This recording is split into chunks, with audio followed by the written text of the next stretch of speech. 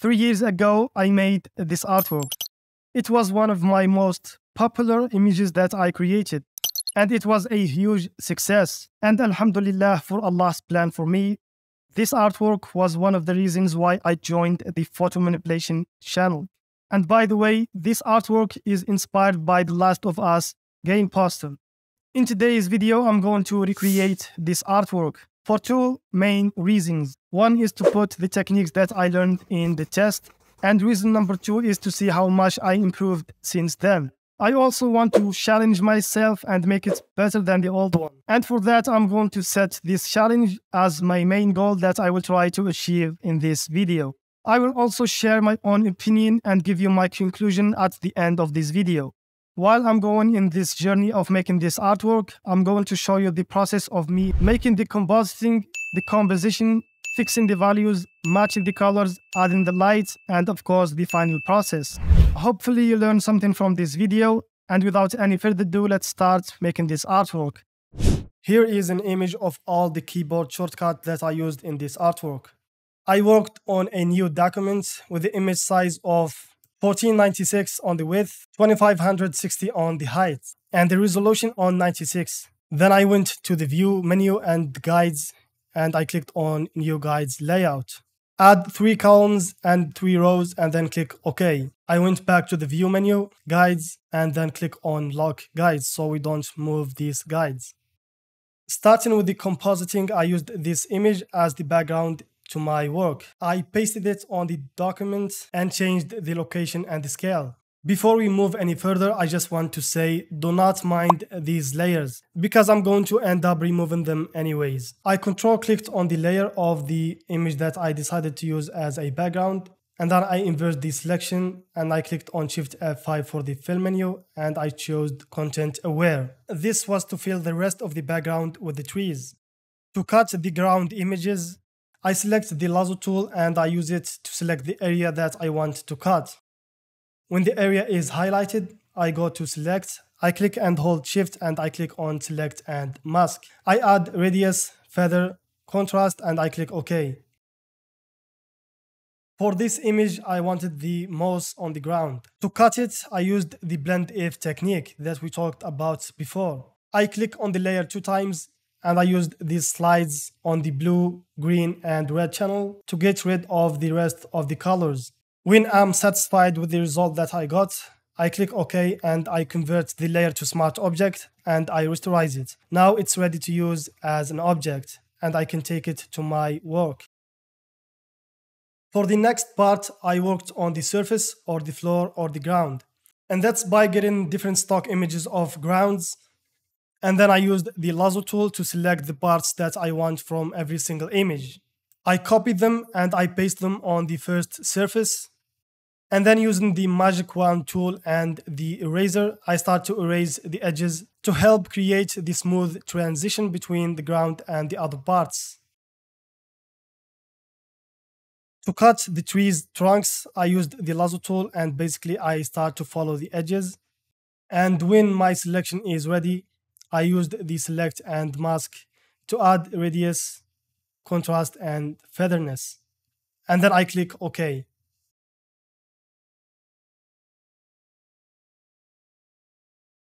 To cut trees from backgrounds like this, I used the blend if technique, which was very helpful because it was very quick and easy to use. For this one, as an example, I took the blue color and that was it. I separate the slides to make a smoother transition, and then I turn the layer to smart object and I rasterize it. And remember, always keep the original layer because you will have to go back, add a mask and start to paint in white color on the areas that you want to restore. I mainly used the lasso tool to cut this house from the stock image. The lasso tool is more accurate than the pen tool when you are working on areas like this, or when you are working on an object that has a lot of bumps on its edges. And every time I select an area with the lasso tool, I use the select and mask to restore some details by adding radius, featherness, and contrast. And when the area is one color, I use the magic wand tool to select it, so I can save myself a lot of time. After I finished the house, I wanted to cut the tree. And to do that, I used the blend if.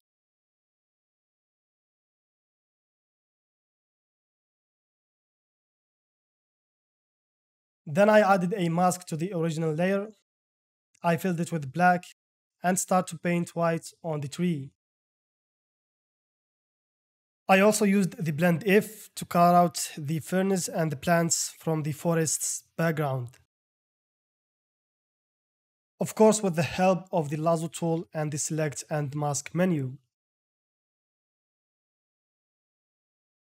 To cut this car, I used the select object tool, but of course, because it doesn't work perfectly yet, I had to use the lasso tool to select the areas that was left out. For the next parts, and to save time, it was just me cutting the objects and placing them on the artwork.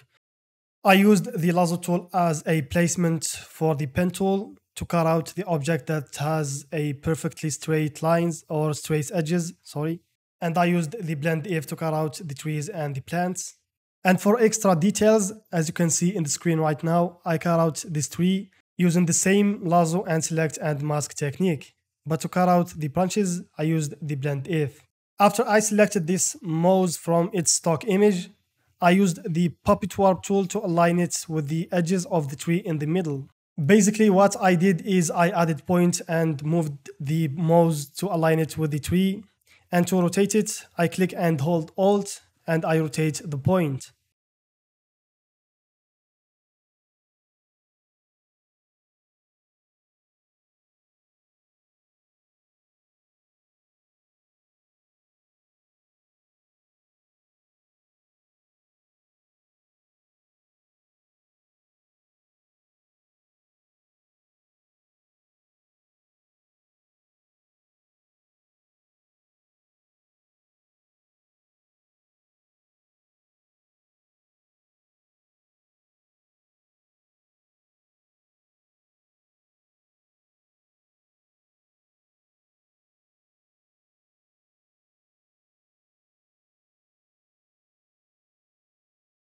Here I selected this girl using the pen tool. Because it was supposed to be the main object in my artwork, I thought why not take my time and use the pen tool instead of the lasso tool.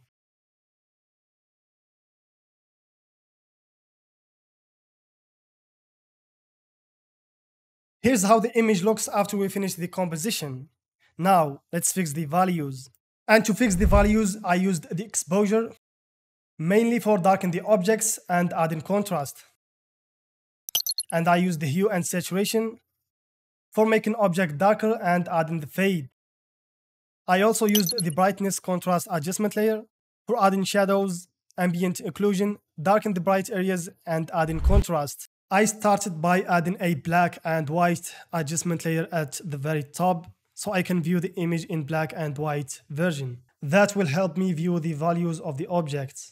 And I used the range of 5% to 30%, which means that the objects that are far in the background will have the value range of 20% to 30%. And the majority of the objects that are in the front will be in the range of 5% to 20%. Now I know this seems very dark, but at the end we will have an exposure adjustment layer that will lighten everything up. Now as you can see in the screen, I used the exposure adjustment layer to make the objects darker and to add contrast to them. Then I used the brightness and the contrast to add contrast and also to make the bright spots darker. And I used the hue and saturation adjustment layer to add lightness, which will add the fade to the further objects in the background. It doesn't really matter what adjustment layer that you will use to fix the values, as long as it does the job, which is changing the value of the object, make it dark, make it bright, make it contrasty, or add the fade to it. You can always use a reference image to help guide you on what value range you should use for the objects. Me personally, I used the poster of the game. I opened the game poster image, I turned it to black and white, and I added blur to it. Then I start to measure the value range of the objects, and by that I decided to use the range from 5% to 30%. And as you can see in the screen right now, I used brightness and contrast adjustment layer with a black mask and start to paint with the white on the areas that are in the opposite side of the light source. Now that you get the idea of how to fix the values, I will speed up these parts. If you want to know more about how to fix the values, I have a video on this channel that explains the process in more depth. Also, if you want to master these techniques and see it live in action, check my digital landscape reloaded course. The link is going to be in the description, where I explain these basics and these techniques. And I also have full-length tutorials without me cutting or skipping. The lighting of this house was too harsh. Here's how I fixed it. I entered the smart object of the house and I added an empty layer with a mask and clipped it to the original house layer. And while clicking on the mask, I added a noise texture. Make sure the amount is at mask 400 and the distribution is uniform, and then click OK. Keep selecting the mask and then add blur to it. From the filter menu, click on blur and Gaussian blur and add blur amount from 0.7 to 1. Click on the empty layer and select the soft brush with a low flow. Sample an area from the shadow between the shadow and the highlights and start to paint. As you can see, it doesn't look too flat and fake. The reason why is because we added a noise texture. My goal here is to get rid of that harsh line between the shadows and the highlights. And now that we finished fixing the values, it's time to match the colors. To fix the colors, I used the hue and saturation adjustment layer to desaturate the objects and change the hues. I used the levels adjustment layer to add cyan on the red channel and blue on the blue channels. I used the color balance adjustment layer as a helping adjustment layer to add the cyan and the blue. And I used the photo filter adjustment layer to add the cyan filter. And I used the curves adjustment layer mainly to add the red tones to the tree's trunks. Now keep in mind that all of these adjustment layers are going to be set to color blending mode except for the hue and saturation. First thing I did is I clicked on all the objects that needs desaturation, and I clicked Ctrl U to add the hue and saturation menu, and I desaturate the objects. If I'm clicking on a plant or a tree that has green color, I moved the hue to the left side to add the warmth tone. And for the tree trunks that has the greenish color, I desaturate them and I move the hue to the left side to add the red tone to the trunks. For this one, I used the curves adjustment layer. That was set to color blending mode. And what I did is I went to the red channel and I increased the red on the midtones. And I went to the blue channel and I decreased the blue on the midtones. And then I went to the green channel and I added magenta, and that's by decreasing the green on the midtones. And I'm not trying to give all of the plants and trees the same green color, because different plants, species, and different trees has different shades of green. So as long as the plants are matching in the values and the lighting, you are good to go. Now to give you an example on how I used the levels adjustment layer, keep an eye on that tree. I added levels adjustment layer set to color blending mode, and I went to the red channel and I added cyan. Then I went to the blue channel and I added blue. It's okay if you add too much and it's too saturated, because you can always go back and decrease the opacity. And to give you an example on how I used the photo filter adjustment layer, keep an eye on that house in the back. I added the photo filter adjustment layer set to color blending mode and I chose the cyan from the filter menu. I also did the same thing to the car, and my goal there is to match all of the objects at the back with the same cyanish filter.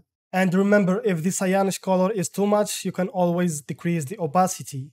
Then I went back to the ground layers and I tried to give them all the same red tone, and that's by using the hue and saturation menu.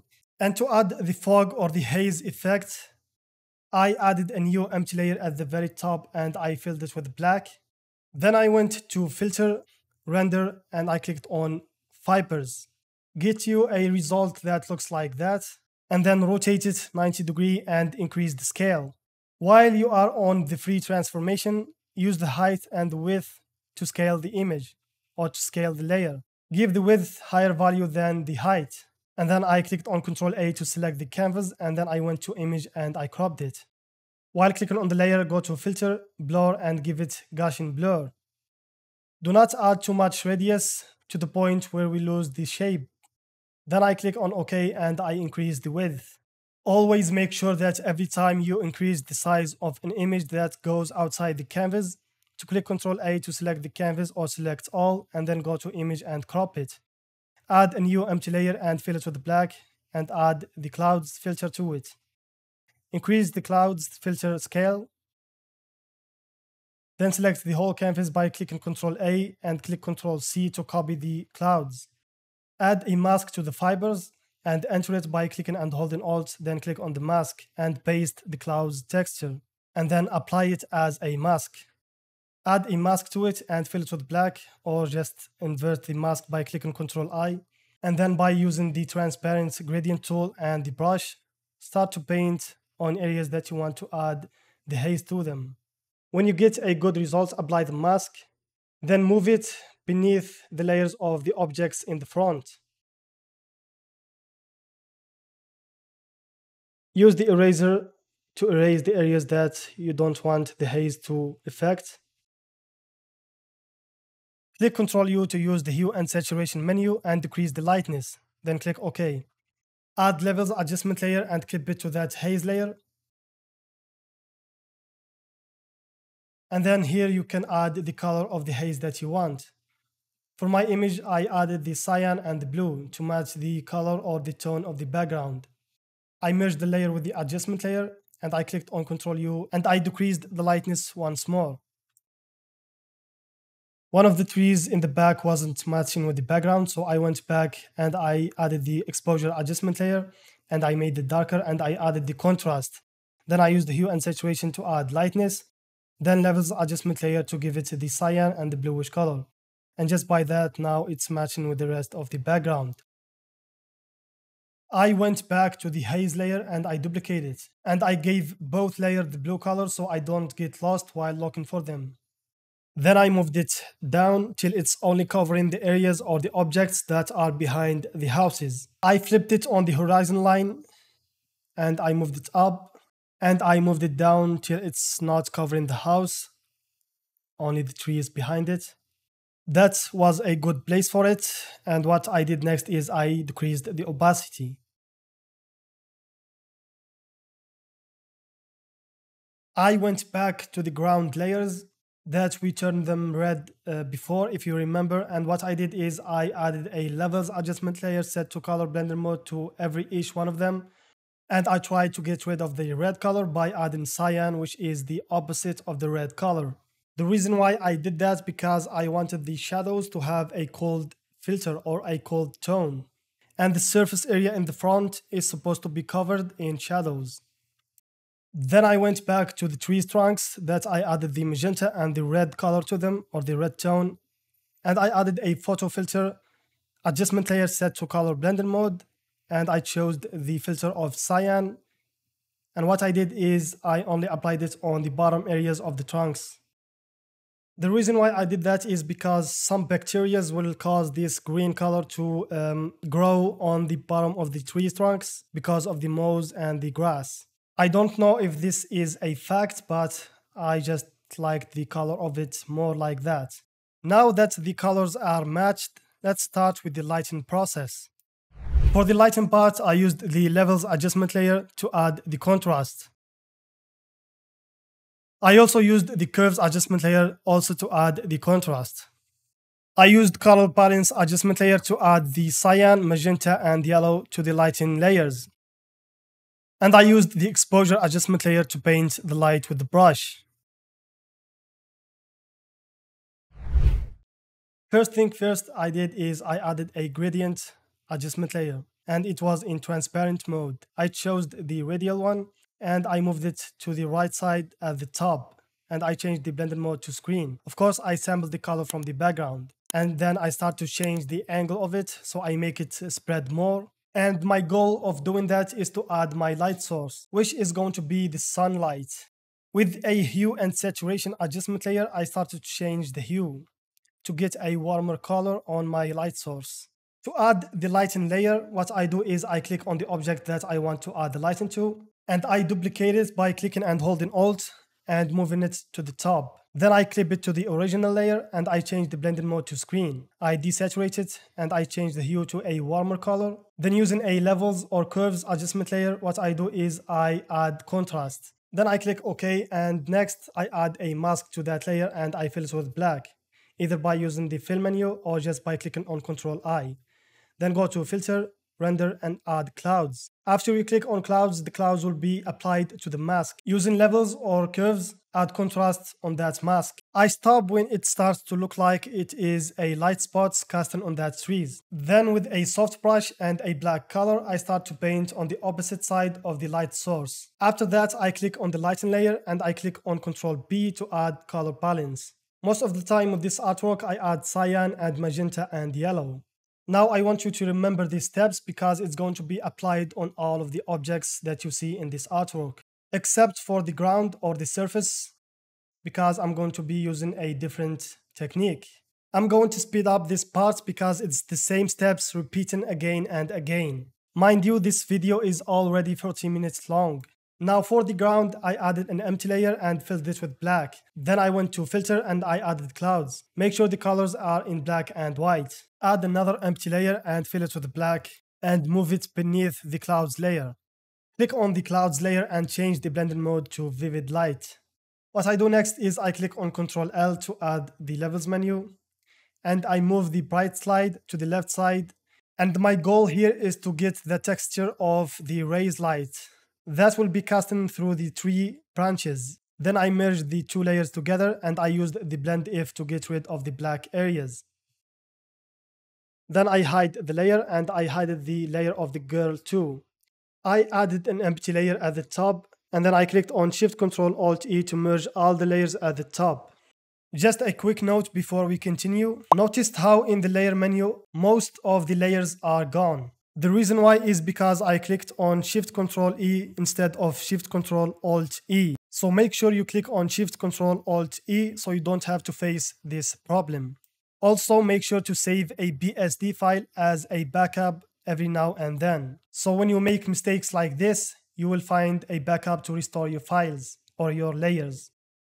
After I merge all the layers, I go to the layer menu and I click on duplicate layer on a new document. I name that document displacement because I'm going to create a displacement map. Now we are on the new document. What you are going to do is go to image menu and change the mode to grayscale. Then click on Ctrl L for the levels menu and add contrast. Add a Gaussian blur by 1 pixel and click OK. Now save that document as a BSD file on your computer. Select the spots that we made before and using the Ctrl T free transformation tool, I try to match the perspective with the ground or the surface. After I do that, I try to increase the scale of it. Now this is up to you. For me, I wanted a big spots shape to give the feel that the branches of the trees that are blocking the sunlight are huge. After I get the shape that I want, I click on Ctrl A to select all, and then I go to image and I crop it. Then again, I click on Ctrl A to select all, and this time I go to filter, distort, and I select displace. I gave the horizon scale higher value than the vertical scale. Then I clicked OK and I selected the displacement PSD that we created before. The reason why I did that is to give the spots the texture of the ground. Then I added blur to it. Then I duplicated the layer and I give it more blur. And this is going to be the bloom effect. I converted the layer to smart object and I rasterize it, and I did the same to the one beneath it. Then I changed the blending mode of the top layer to screen blending mode. Then I merged them together. Then I clicked Ctrl A to select all, then I cropped the image. Then I added an empty layer and filled it with black and merged it with the spots. Then clicked Ctrl A to select all, then Ctrl C to copy it. Now I'm going to use it as a mask. What I do now is I go to the floor or the surface layers and I do the same steps of adding the lighting. Except for this time, I'm not going to add the clouds. I'm going to add the spots layer that we created as a mask. Then I use the Ctrl L levels to add contrast to the lighten layer. Then I select the layer and I go to image, adjustment, exposure, and I add exposure to make it brighter. Then I click on Ctrl U to add the hue and saturation menu, and I desaturate it and I move the hues to the left. Then Ctrl B for the color balance. and I add the magenta, yellow, sometimes cyan, sometimes red. And now I'm going to speed up this part because it's going to be the same steps that I just explained, repeating again and again.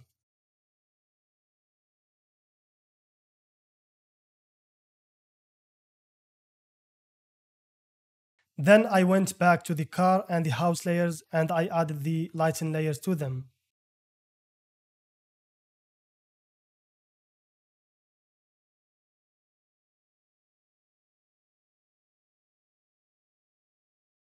I did not like the shape of the furnace plants that I added at the beginning, so I decided to replace them with these ones. I used Blend If to cut them from the background with the help of the lasso tool and select and mask menu. Then I based them on the artwork and I applied the same steps, the same process of fixing the values, matching the colors and adding the lighting. I got this mouse texture and I used the Blend If to separate the green colors from the dirt. And then I copied it and pasted it on the artwork and then I aligned it with the tree in the front. And my goal is to cover that tree with the mouse. And I did that by clicking Ctrl T free transformation tool and I rotated 90 degrees and I put it in front of the tree just like that. I added a mask to it and I start to paint black on the areas that I don't want it to cover. To get rid of that flat edge, what I did is I removed the area on the edge of the tree.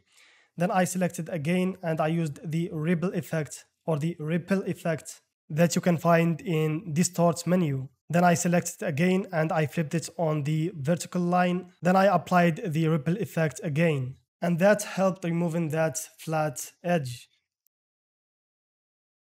Then I went to fix the values, the colors, and the lighting of that mouse texture. Then I got these furnace plants from another stock image. I liked the shape of them more, so I decided to copy them and paste them on my work after I cut them from the stock image. Then of course went to the process of fixing the values, colors, lighting, as I did with all of the objects. I went back to that tree trunk layer, and what I did is I duplicated the layer of the lighting and I deleted the mask from it, the clouds mask. And I added another mask, filled it with black, and with a soft brush with white color, I start to paint on the areas that are facing the light source. And I did the same with the other tree trunk on the left side. Except for this one, I had to duplicate the lighting layer again because I didn't add one to it at the beginning, because I forgot.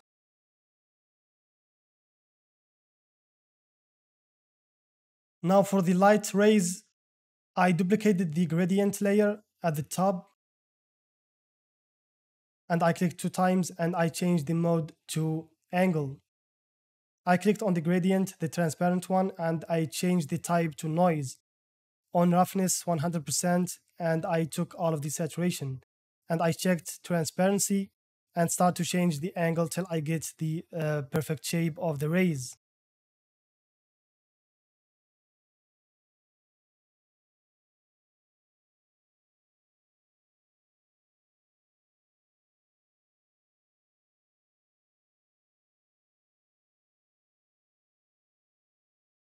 I was satisfied with this shape, so I decided to keep it and I rasterized the layer and I applied the mask. What I did next is I added a mask to that layer and I used the gradient map, the transparent one with a black color, and start to hide some of the areas that I didn't want the light rays to reach.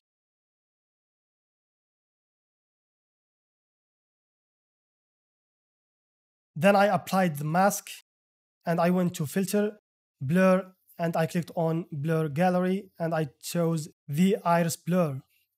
And I increased the blur too much and start to align the shape till I get a shape that I'm satisfied with. I end up using this shape. Next, I added a mask to it and I filled it with black. Then I went to filter, render, and clouds. Then I removed the lock between the layer and the layer mask. Then I increased the size of the clouds texture. I selected the layer, then I clicked on Ctrl U to add the lightness to the maximum, and then I clicked on Ctrl U again and I decreased the lightness. Then I added a photo filter adjustment layer and I clipped it to it. I changed the filter to cyan and I changed the blending mode of the adjustment layer to color. Then I added a color balance adjustment layer. I added red, magenta, and yellow. Then I merged all the three layers together and I changed the blending mode to screen and I decreased the flow. I started to duplicate the branches layer and I changed the shape of it by using the puppet warp tool and of course just adding points and rotating them and moving them just to add some of the details. After I showed the image to my friend, he suggests that I stick to the old idea of adding the guitar alone without a person holding it. So what I did is I removed the girl and replaced it with this acoustic guitar, and I went to the process of fixing the values, the matching the colors and adding the light into it. I added exposure adjustment layer to add the shadows, and I added a photo filter applied to it, set to color blending mode, and the filter on cyan. I went back to the car layer, and what I did is I duplicated the lighting layer. I duplicated it 2 times actually, because the car material is supposed to reflect the light more than anything in the image because it's made out of iron or metal. I added a brightness and contrast adjustment layer and I increased the brightness on the guitar. And with a soft brush and white color, I start to paint on the direction of the light source.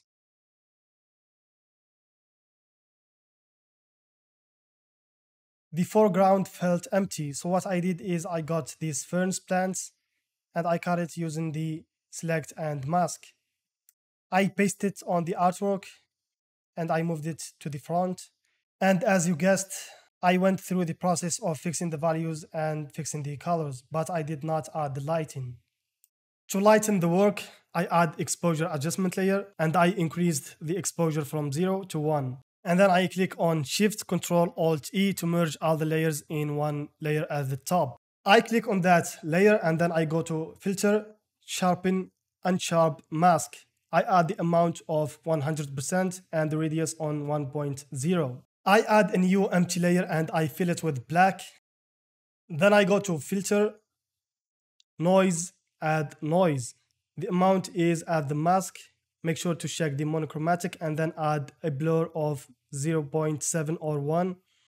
And then I change the blending mode to screen and I decrease the opacity to between 10% to 5%. And then I click on Shift Control Alt E to merge all the layers again in a new layer at the top. And then I go to Filter, Lens Correction, Custom, and I add the amount of minus 50 on the red and plus 50 on the blue. Then I add just a bit of vintage and then I click OK. And now it's time for the color grading. I merge all the layers at the top once more. And then I go to Filter, Camera Raw Filter. And here's what I'm going to change in the Camera Raw Filter menu. First, I'm going to the basic. And then I'm going to add clarity. It's up to you on what amount you want to add. I decrease the vibrance and I increase the saturation just a bit. On the color grading tab, I go to the shadows and I add the amount of 40 on the hue and the saturation between 5 to 10. For the midtones, I add 80 on the hue and the saturation between 8 and 10. And for the highlights, I add 220 on the hue, 50 on the saturation. And then on the effect tab, I add vintage and grain. Here it's up for you on what amount you want to add. And then click OK. When it's a sunny day, we have to add the bloom effect. To do that, I merge all the layers once more. And then using levels menu, I add too much contrast between the dark areas and the bright areas. After I do that, I turn the image to black and white by clicking on Shift Control U. Now that the image is in black and white, click on Control A to select the canvas, Control C to copy it, and then duplicate the final image once more. Add a mask to it, enter the mask and paste that black and white image, and then apply it. After you apply it, go to Filter, Blur, and add Gaussian Blur. Add the radius amount between 10 to 15, then click OK. and change the blending mode to screen. And here's the before and here's the after. Here are some extra adjustment layers that I added off camera. Let's go through them and see what I did. First, I add this curves adjustment layer and I decreased the midtones. And I only applied it on the surface on the bottom area. Then I added exposure adjustment layer and I increased the exposure. And I only applied it to the surface to make it brighter. Then I added another exposure adjustment layer and I increased the exposure. And I applied it to the middle areas following the source of the light. Then I added a photo filter set to a warm filter, set to color blending mode, and I decreased the opacity. Then I added brightness and contrast adjustment layer to add contrast. And finally, I added brightness and contrast adjustment layer and I decreased the brightness, and I only painted on the areas that I wanted to add shadows to. In case you found one of these techniques that I showed in the video hard to understand, here are some recommended videos where I explain these techniques more in depth. You will find the link in the description down below.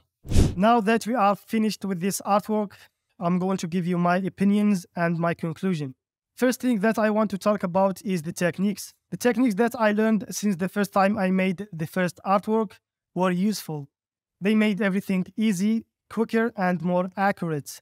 Especially the blend if technique that worked flawlessly in this artwork. Now let's compare the new artwork with the old artwork. For the old artwork, it has less details, the quality of the stock images was low, unprofessional compositing of objects, and by that I mean cutting objects from the background. Perspective was off, it was far from reality. It had better color grading, and it took me more time to make. And now for the new artwork, I paid more attention to details and I added more objects. The quality of the stock images was high. It was closer to the game poster. It was more realistic. It had better perspective and better compositing work. The color grading wasn't better than the old one, but it was more realistic. It took less time to make. Now to the most important question of this challenge. Is the new artwork better than the old one? Before I answer this question, let's make it clear that it depends on the taste.